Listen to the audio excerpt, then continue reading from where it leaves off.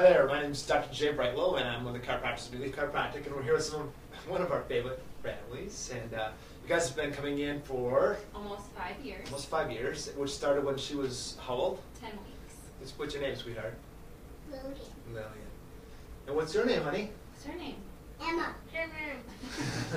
And so this is John and Sam. And so so you guys are here as a family today, and do you care to talk about the reason why in particular? Well, we started with Lillian. So Lillian was our inspiration for chiropractic care. She had severe colic, didn't sleep, didn't eat, and within, I don't know, 6 weeks, she was off all her meds and was sleeping and eating and being a normal person instead of a monstrosity. So then we started with John, and then me, and then Emma's been coming since she was 3 days old. 3 days old! Yay!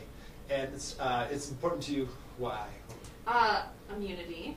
Definitely, for sure. I had allergies, headaches. He's got all sorts of issues from...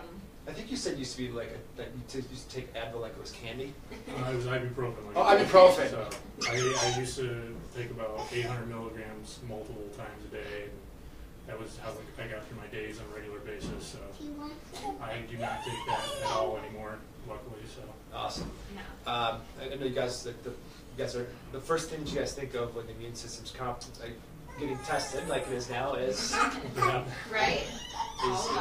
is coming on in the office here. So thank you guys for your years of trust. People who are thinking about trying chiropractic, families, kids, thoughts? It's a lifesaver. Changed Lillian's life. I tell people that it saved Lillian's life. I don't know where she would have been if she didn't sleep well, didn't eat well. This one's usually pretty mellow, so I got to have the delivery of my dreams with her, and I definitely attribute that to being here through my whole pregnancy. So that was amazing. This is like the all-American family here. Pretty patriotic. John is 6 years in the Marine Corps.